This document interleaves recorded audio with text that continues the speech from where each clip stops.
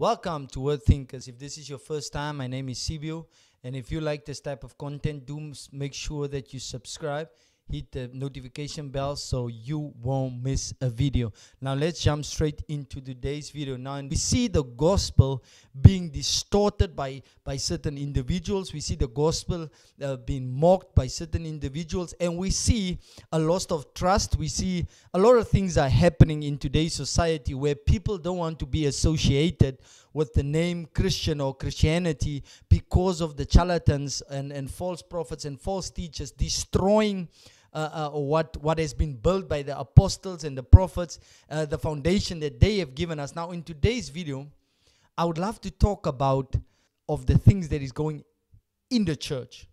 And just let's start with our first scripture.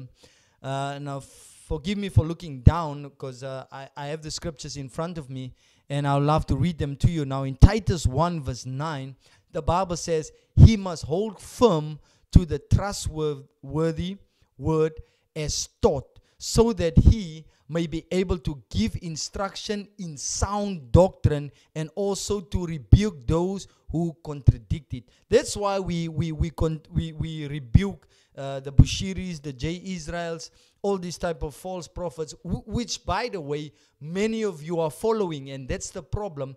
We find ourselves in good churches. We found ourselves in Bible-believing churches. We find ourselves in churches that preaches the gospel of Jesus Christ. But because the pastors don't want to compromise, or the pastors are forced to being preached a gospel contrary to the one that we was given by the Lord Jesus Christ, by the apostles, we are forced to compromise on that gospel and preach something like Timothy says, that itches the ear and pleases the heart. And unfortunately, some of the pastors that hold firm to the doctrine, I salute you for that, and stay firm. The Bible says preach in and out of season. So don't compromise on the gospel of Jesus Christ.